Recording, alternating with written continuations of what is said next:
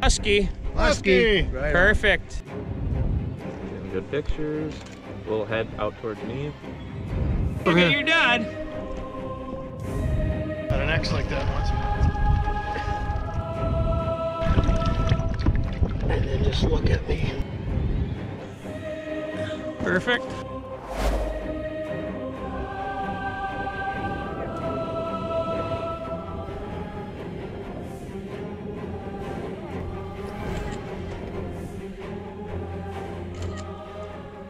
Hey guys, special treat today.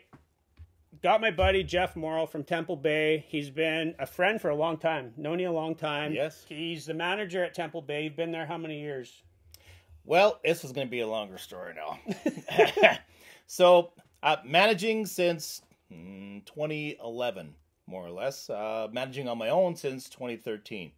But I've been at Temple Bay for a long time prior to that. Mm-hmm. Yeah, when I got to the area.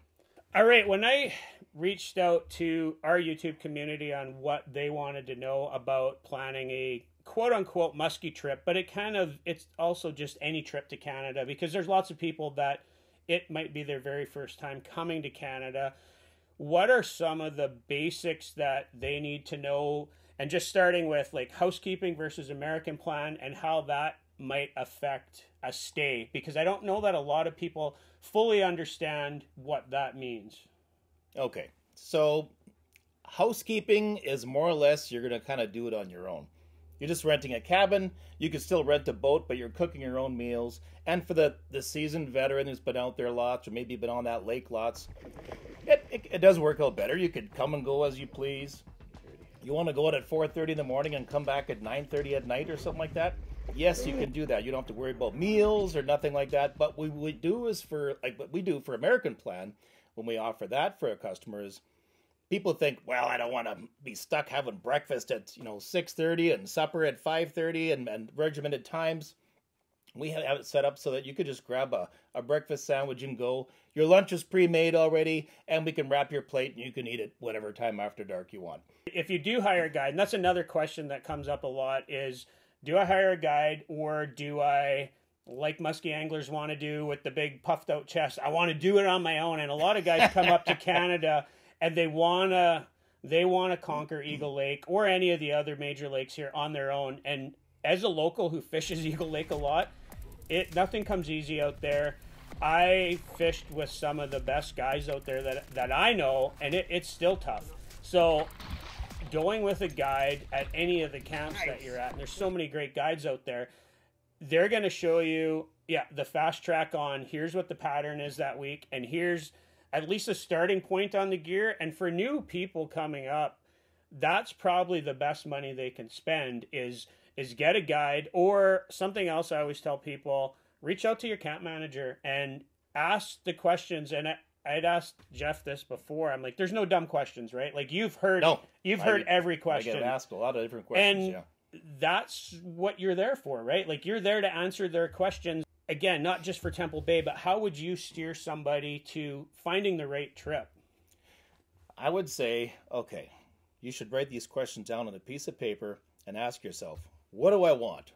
And if you the more questions you get, the more questions you ask, like I said, it's going to paint that picture a lot clearer. But if you said, okay, I want a smaller lake because I don't want to navigate a bigger lake. I want, and I don't care about a 54-incher. I just want to catch, I want my son to catch a couple of muskies, so he's interested, so he'll come with me next year. I want, and a lot of people, I think, that are smart enough now, they can go online and you can look at the area, the lake. You can see the different pictures of fish. Oh, these camps are on that lake, and you can see the fish and the pictures. You can see, maybe, that's caught from, I can tell by the background, it's a big basin. It's a big basin fish, you know what I mean? It's got big girth and whatever else, that kind of stuff. You could tell by information seeking. And like I said, the more information you seek, the clearer the picture is going to be. Call around. A lot of people don't even understand that we have, say, housekeeping. Or, they think, that place is, it's probably too expensive for us, kind of thing. We'll just go over here because it's going to be cheaper. That's right. But you don't know unless you call. I'm saying there's places up north, on different lakes and stuff around that maybe they have a better package even yet. Hey, we're going to throw a guide in with you. Maybe you don't have this kind of boat, and yes, the price is the same, but we're going to throw a guide in with you for a day or two or something like that to get you started off. Like, there's a lot of different things and you can negotiate a little bit, believe it or not. It's not just stuck to the price. If you want to come in September or October, a lot of places, you know, they're maybe not as busy or as full, and you could say, hey, if I come in September and I bring this many guys and I take this package, you know, would you throw in a guide? I just want to say thanks, Jeff. I really appreciate this. I'm sure the viewers will appreciate it, and I will link Temple Bay in the bottom, like in the description here. And even if you're not coming to Temple Bay, don't hound them with every question in the world, but if you want to talk to somebody that knows this area, Jeff knows this area. And again, there's no stupid questions. No, I'd rather call and ask, or if you want to stay at any other thing, that's what we urge you to do. Call and ask. It may not be, you know, our place, but I'm saying is I can help you get to the right place. Yeah. It may not be it. Maybe you're looking for a fly-in and you want this, and I can suggest some great places because I've been to a lot of them. Yep. I say, hey, I know that they offer this and they offer that, and that's what I try to do for our whole area, is try to steer people, listen to what they're asking you, and steer them in the right direction of what they're looking for. Yeah. So, yep, that's what it's all about. All right, I appreciate it, Jeff. Kyle. Thank you. Okay, guys, so I'm here with my buddy Kyle from Cabbage Dragon Media. That's a tongue twister sometimes, but he's got a really cool YouTube channel. I'll have it linked down in the description and below. Anybody who follows me on socials know that I really like what Kyle does and love the storytelling aspect and the adventure aspect. And how I came onto his stuff was actually his Eagle Lake content, which surprisingly enough is not very far from my brother-in-law and sister-in-law's cabin. So when I did reach out to Kyle, it turns out we're kind of like-minded souls, and the musky fishing obviously drew us together, but I really like his approach to fishing, his approach to video, and we've talked a lot away from YouTube, and Kyle's somebody I consider a friend now, and I always look forward to chatting with him. So first off, Kyle, thanks for coming on here, and I'm sure your outlook on planning a Canadian trip will be beneficial to the viewers. Yeah, I appreciate the invite and the opportunity to, I guess, make my introduction on the 54 Bus channel here and hopefully provide some, I guess, American perspective on what it takes to do a Canadian Shield trip, I guess. How long have you been coming to Canada? And now that you're, from what I gather, kind of doing the trips on your own, what has changed in that, period of time? And how do you view how it used to be coming to Canada when either it was your dad or your uncle or your granddad planning it versus how you're planning it now? Yeah, it's definitely evolved. So I started going to Canada with my grandfather, and we kind of kicked it off with Lake of the Woods when I was 10 years old. He'd always take me on kind of an annual trip. I've been very fortunate to have that relationship with him. And when I turned 12 or so, we started going to Eagle. And that's when kind of Eagle really grabbed my soul, if you will, and kind of sucked me in. And my grandfather was very hands-on with me at a young age. Like, he involved me in a lot of the planning process for the gear we'd need to bring and kind of what to expect on the trip and whatnot. So I had a general idea, but over time, as you grow and age, it kind of transitioned from less of a trip with just my grandfather to let's bring some friends and kind of show them what the Canadian Shield thing is like. And I've been going to Eagle for, I want to say last year was my 20th year, but there was a break in there at the pandemic and I missed a year when I was 13 or so. So there's a few breaks in there, but what I'll tell you is that you can never be too prepared for a trip like this. And when you start planning these trips and kind of taking the whole preparation side into your own hands, your success for that week is going to be heavily dictated by the prep work you put into it. And that includes, understanding what the weather's been doing up to that point. We're headed up. We're staying at Pine Beach Lodge again. I'll link all their information below. Great place to stay, guys. Rick and Allie are just absolutely fantastic. And we're really looking forward to the trip. The weather looks really bitey, really bitey. So hopefully that's in our favor. We need a little bit of musky redemption. If you watched our trip last year, it was a complete dud. As Glenn McDonald from 54 Bus has mentioned in the past, when you hit those bluebird days up on Eagle, it can completely shut that lake down, and it shut it down last year.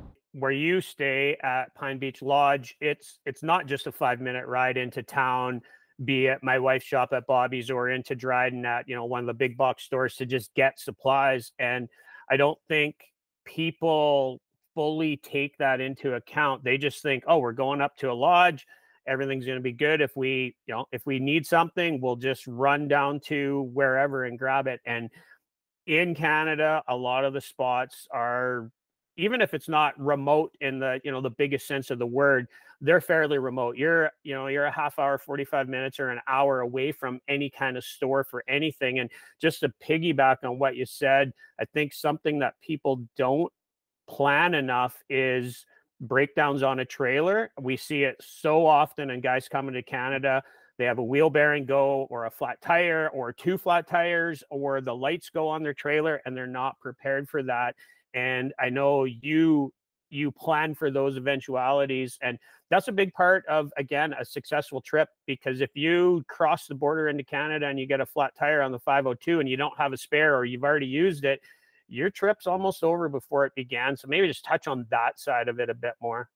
Yeah, I'm kind of a old soul from the perspective of, like, I like to do a lot of prep work versus reactive work when it comes to my equipment. So generally, before I go on a trip to Eagle, which is about a 9-hour from my driveway to the lodge with a stop at the border and, you know, some stops for gas, it's about a 9-hour trip.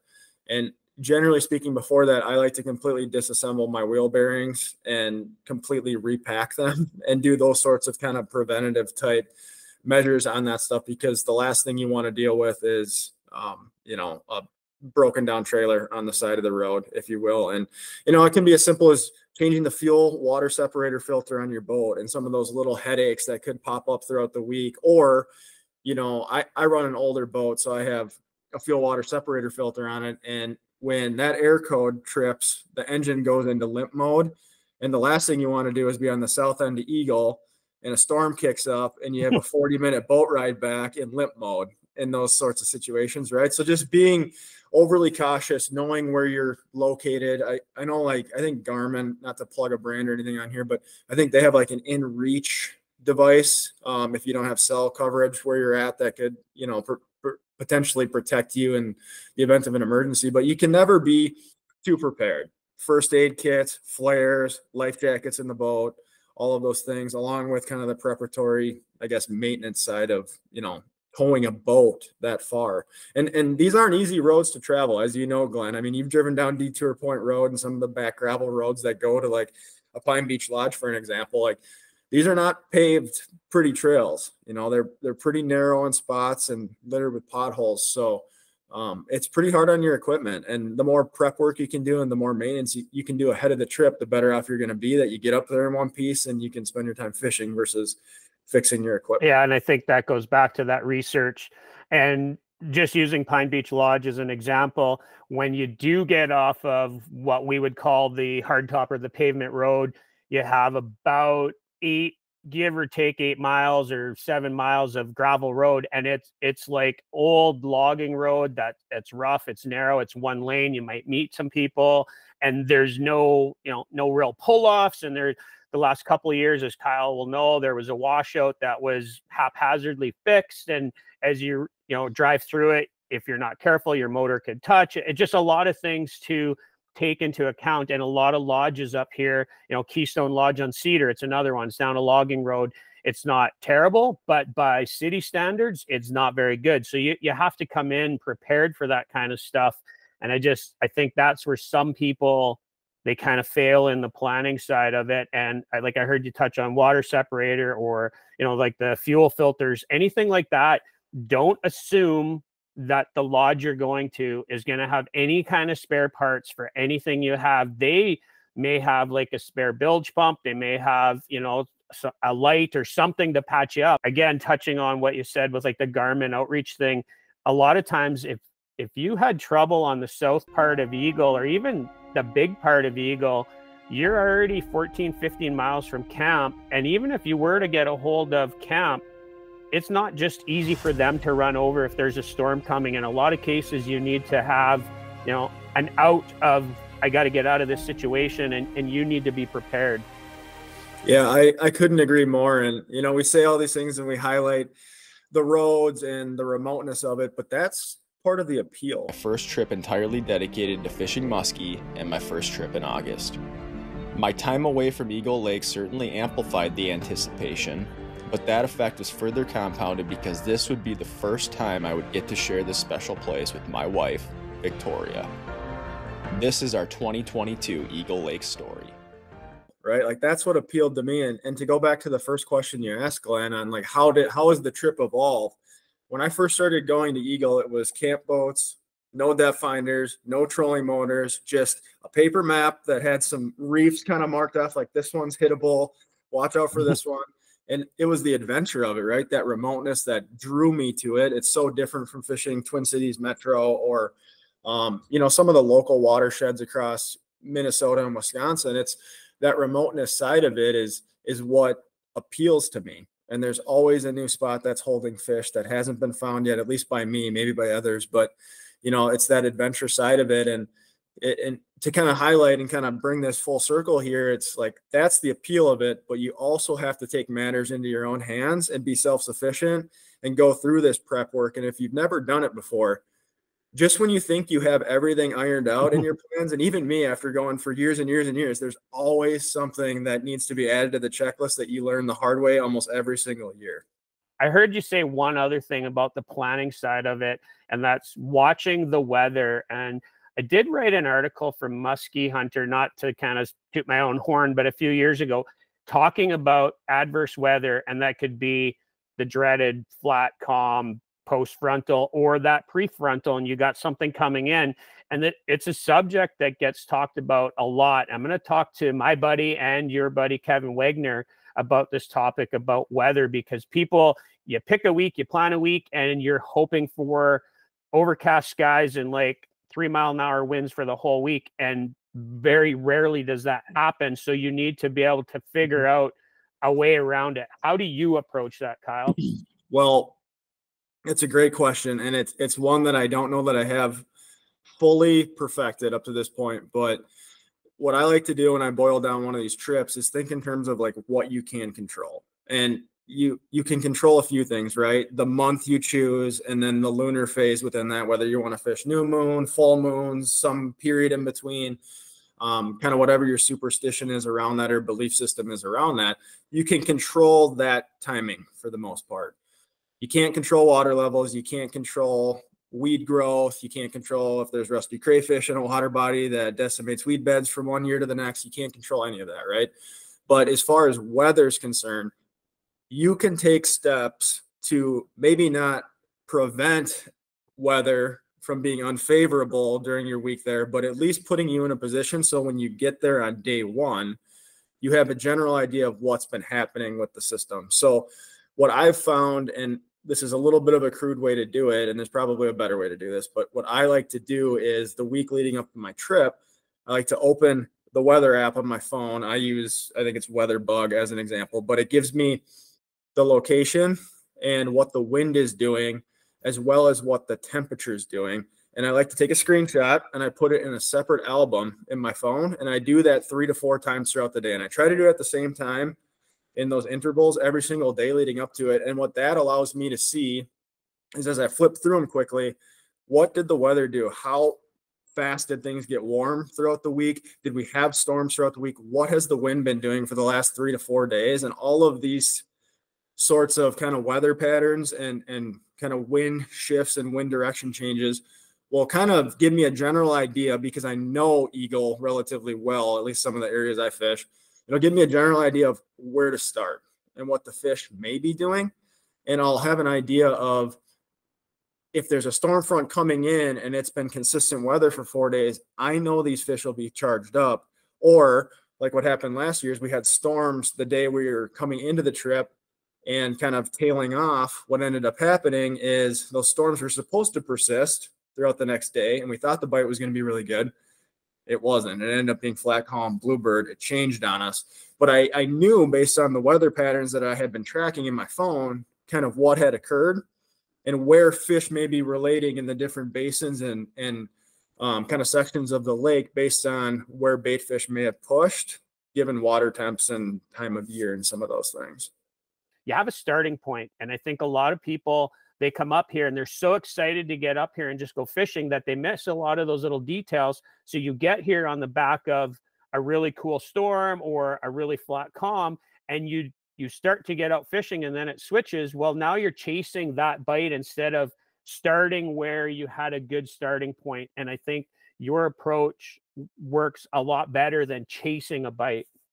Yeah, I agree. And, to the chasing the bite point, like if you're not tracking that ahead of time, you're just going off the data you have as soon as you step on the water and what's going on with the weather at that point. And you, like I said, you could be on the front of something that's really special that could lead into identifying a pattern very early in the week and then riding that out throughout the rest of the week. Or you could be coming off the tail end of something and it may lead you to draw conclusions that aren't going to hold true for the next few days, right? If you're coming off of a storm front or something of that nature. So I think, these fish are hard enough to catch. Whatever you can do to prepare for a trip that you've had planned for a year or 6 months or whatever the case may be, whatever you can do leading up to that week is only going to play to your advantage once you get on the water and trying to break down these large shield systems.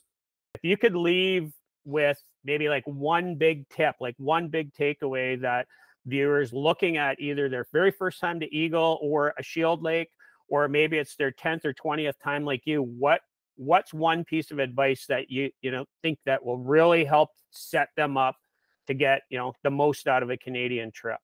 Oh, that's a good question.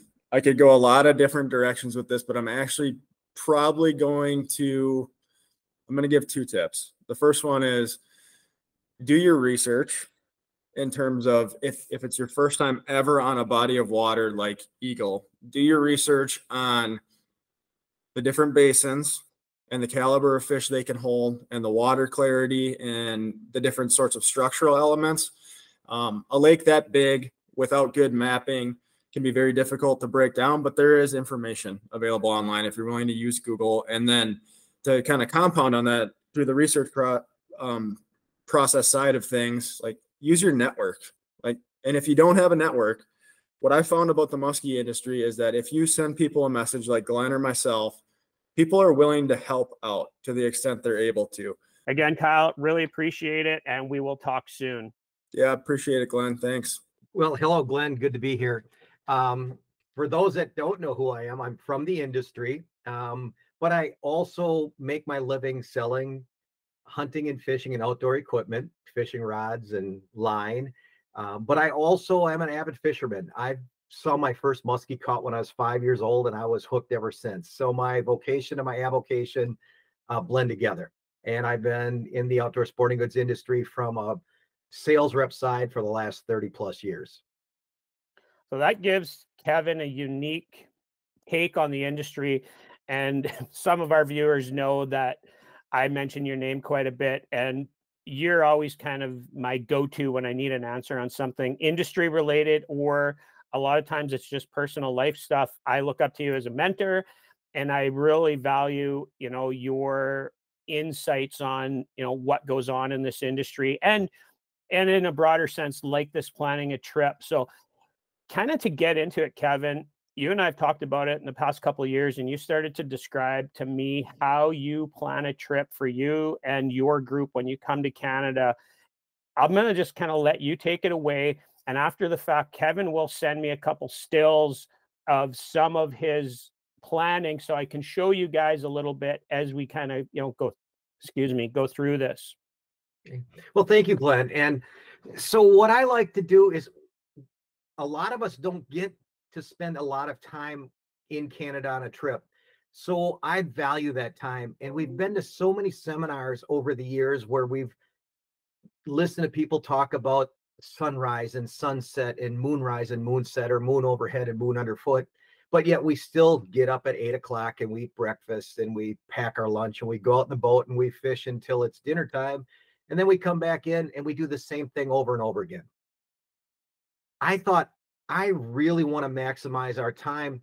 So already for this summer, I have when the moonrise and moonset, the sunrise and sunset, the moon overhead, moon underfoot. I plan out each day. And I look at, first of all, when is sunrise? And I want to fish those 3 hours that surround sunrise. I want to fish those 3 hours that sunset. That's fairly easy to do. But then I also look at the key moon phases throughout the day. And we move our meal times or our fishing times around when those key moon phases are. We get down even actually where earlier in the week, we look at when we first get to the water, where have the primary winds been coming from? Where have they been blowing to? So we know where we're going to start on the lake. And by the second or third day, then we've established a little bit of a milk run, and then we start shifting over more to a milk run. Yeah. And I think taking that approach and trying to be on the water at those key times is super important. And it's something that Dave and I have adopted, and Richie, even from Eagle Lake, trying to pick those optimum times, because you can easily get burnt out if you just spend all day on the water and then you get, a moonset or a moonrise at sunset and you're burnt out and you don't want to be out there. And I think it's not for everybody to want to be on the water at all the key times. And I know that's something you touch on. Some guys, they just want to fish, part of the day. And part of the appeal of a Canadian trip is just sitting on the deck, having a cocktail, smoking a cigar for some guys. So it's not for everybody, but when you're coming up here and you're planning to get the most out of your time, how do you plan that day so that you can maximize the time and not fall into the trap at breakfast at 9, lunch at noon, and dinner at 6? We actually have I have a spreadsheet that breaks it down by the hour, but I share it with my fishing trip partners long in advance. And so the people that I go on trips with have bought into this system with me. We actually start out where we have those first 3 hours of the day with the sunrise, but then after that, we may take a break. That's maybe when we take a breakfast break, or maybe even a little time for a nap if we fished late the night before. And we adjust. Then we look at when is the midday moon phase, whether it's a moonrise, moonsets, or an overhead or underfoot. And we make sure that we're fishing those 2 or 3 hours really consistently around those areas. The other times we actually take breaks. So we make sure that we're rested, that we're well fed, so that we can be very focused at the key times. So there's usually about 3 to 4 really intense 3-hour time periods that we're fishing really hard. In those off times, we actually plan trolling runs or looking for new areas. So we learn a weed bed, or we learn a rock point, or we learn mid-lake structures, and we're kind of mapping it out so we can come back to it at key times and then fish it at those key times with intensity, as opposed to at the end of the day when you're completely burnt out and make a bad figure 8 or a bad hook set or whatever might happen when you're fatigued. Yeah, that's interesting. And that's something that Kyle talked about in our previous segment here, kind of knowing where to be on the water at the right time of day. And Kyle's big on following the weather. And I had mentioned that you follow the weather as well, Kevin. I know you're big on the prevailing winds. Maybe touch on that, because I think, again, going back to what I said with Kyle, a lot of people, the weather's going to be the weather and they deal with it when they get here. And that's a bit of a haphazard approach, especially on these big shield lakes. You can get yourself caught into a pattern that you may have success right away, but you can't replicate that as weather changes. And I know you're somebody that likes to stay on top of that. Yeah, I'm always looking. The one thing I can't plan in advance is the weather. Even though the week before I'm watching where the prevailing winds and the temperatures are going to be, when I get to a lake for the first time, I like to first fish the downwind side of the lake, because that's where it's been pushing all of the bait fish and whatever else that goes along with it. That's the first part of the lake that I break down. And then we break it down by shorelines, weeds, mid-lake structures, rocks, whatever. We try to break those areas out and see if there's any fish in those areas. But then we also watch the weather. If we know we have a weather pattern coming in, it trumps everything else. And if we see a weather pattern coming in, we really want to fish the front side of that weather pattern.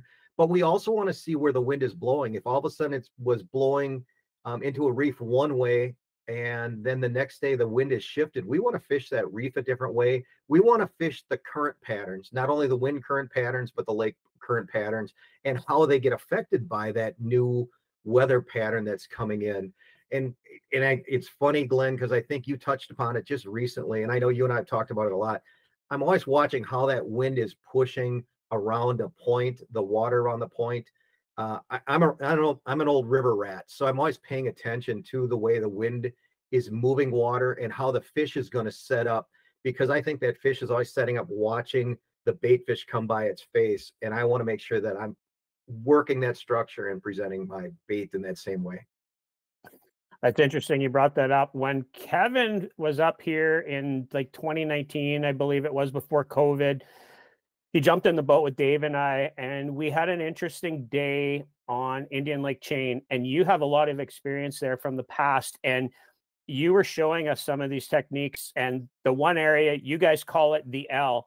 So anybody that knows that area might be able to kind of guess where that is. But David and I went in, and we're going to fish it a particular way. We always fish out the port side of the boat, and we always try to, work forward that way. But you're like, the current's kind of coming the other way, and I feel like you guys need to be casting, up into the current and pulling your baits down the other way. And not that we kind of bought in that day, but Dave ended up moving a really nice fish that day, kind of adopting that strategy, and that stuck with Dave and I. And you're right, I do talk about that a lot, and I reference you a lot because of that. And not only is it current, it's wind. When wind is pushing over a rock shoal or a point, you want to cast up into the wind. And I know a lot of guys have trouble with casting into the wind or boat control. And it's one of those things, when, especially on a big shield lake, you really need to learn boat control, and you really need to learn effective casting coming up to a shield lake. And I know you're going to tell me this, you can't just go on a spot and just cast willy-nilly and hope for the best. You have to have a targeted approach, right, Kev? Exactly. You got to know, or at least in your mind, you have to envision it, and you have to see which way that fish is setting up, how it's looking for bait. And then you have to present your lure in that way, at least the way you see it in your mind's eye. We're not right all the time, but at least I want to put those odds in my favor. And Glenn, I remember vividly when we fished that spot, because I remember Dave kind of looking at me a little quizzically, and we started fishing it. I think he said something like, "We're never going to see a fish on this spot." And all of a sudden he saw that really nice, it was a mid 40s inch fish come cruising in, and it was a fun day. I love fishing with you guys, but I remember that time vividly as well. Yeah, we do too, and we talk about it a lot. And we're hoping that as we kind of get through the next couple of years, we'll have a little bit more time to fish together. You and I got out last year together. Unfortunately, we had a tough day on Cedar. We did actually move a lot of fish. It just didn't happen that day, and that's fishing. That's part of it. But I always appreciate all the advice you give us, and it's something that even how we've talked about Kyla's dad, even though he's not teaching us at the moment, we pick up on stuff later. And I think you're the kind of guy that whether you're talking to me or talking to the viewers here, or you're doing a seminar at your canoe expo, people are gathering tips, and you're somebody that's kind of seen it all. And I like that. Like I know you're a little bit older than me, but you're an old soul in the sense that you appreciate the way things were, before all the technology. And it's something that I think a lot of musky guys can appreciate at times, especially on shield lakes where you don't have the great mapping, the great GPS stuff that we would have, or even just reefs being marked by camp. So maybe just touch on how you would approach like a new lake, like last year, like Cedar, one that you hadn't been to before. We'll kind of wrap up on that. How do you plan for a lake that is brand new to you? That is a great question. I started touching on it a little bit earlier, but I actually have in my notes how we start fishing a new lake. And I love fishing new lakes. And in fact, I typically will have a general lake map on my electronics, but I don't always use them. I will actually use the auto chart. So I'm the one doing the mapping. And as I mentioned earlier, I will go to the downwind side, and then we'll start breaking apart. Beforehand, we're looking at the points, and where we want to find reefs and bays or whatever it may be. And we start breaking it down. And again, it's the downwind side because I think that's where everything's being pushed to. But then I'm auto charting with my locator as opposed to relying on a map that somebody already created. I like to create my own maps because I'm not predisposed how I want to fish it. I also tend not to look at other people's maps ahead of time because I don't like being predisposed to how I'm going to fish that area, depending upon the baits I want to use or the techniques I want to use. So I adjust how I'm going to fish an area or how I'm going to map an area based upon the lures I want to use on that area, if that makes sense. I don't know, Glenn, does it? And like you're saying there, I think, Kev, taking your time, mapping it out and learning as you go and not rushing through stuff. And again, back to how you kind of started the conversation, your time is limited, use it wisely, but don't rush through. I think that's a big mistake that people make here. I agree, because a lot of people will see that jug on a reef. And I didn't grow up when I first went to Eagle and to the area that you're in, the Indian Chain or the Cedar, whatever it was, everything wasn't jugged the way it is today. And we always had the little buoy markers, so we had to drive around, find the top of the reef, and then drop one buoy marker and work our way out. The one thing is when you're fishing around that buoy marker, people tend to, I'll watch them, and they tend to just make a concentric circle around it. And that is not how these reefs are shaped. And so if you auto chart it, you're going to find a lot of little spines and little features on those reefs, or even those points off of those. You'll see a main lake point that comes out and you think it just follows the shoreline, and it doesn't. And if you auto chart that, it really brings it into view. It gives you, I think, a much better way to fish it.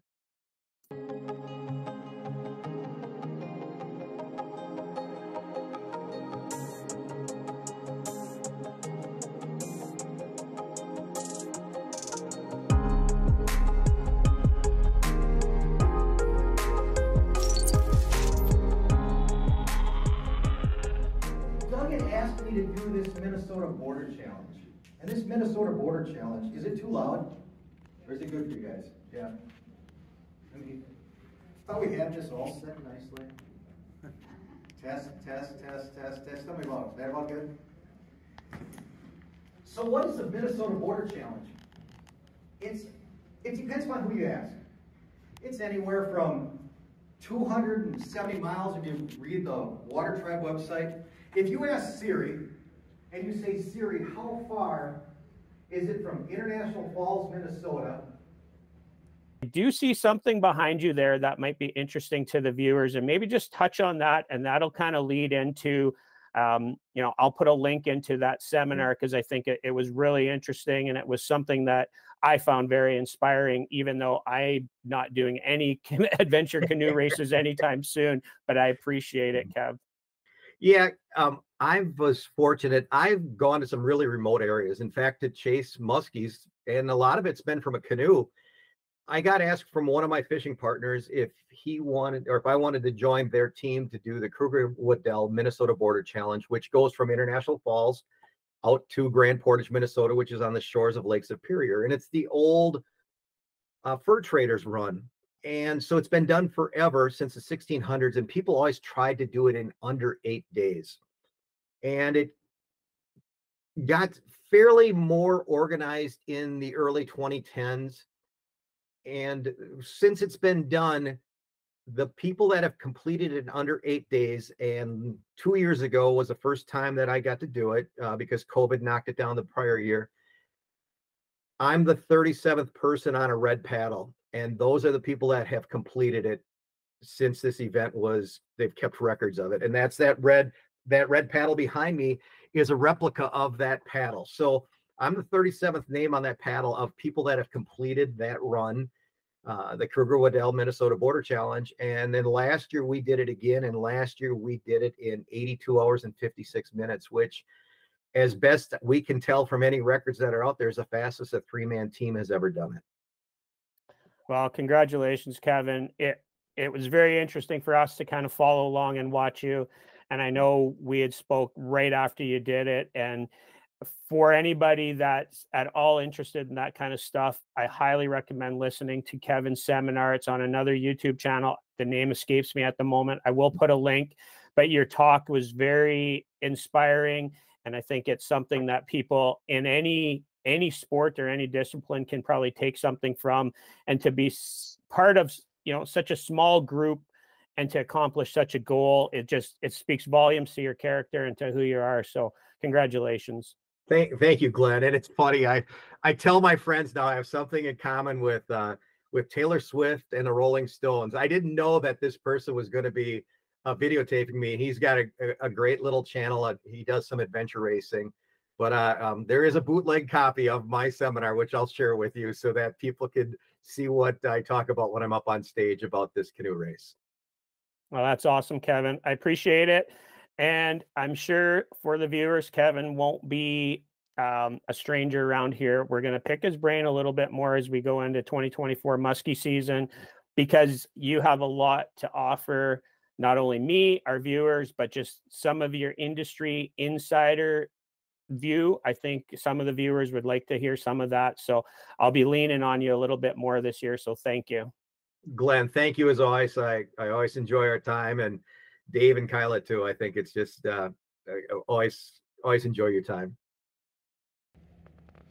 Old, bald, gray bearded, 60-year-old guy sells fish hooks for a living without a gym membership.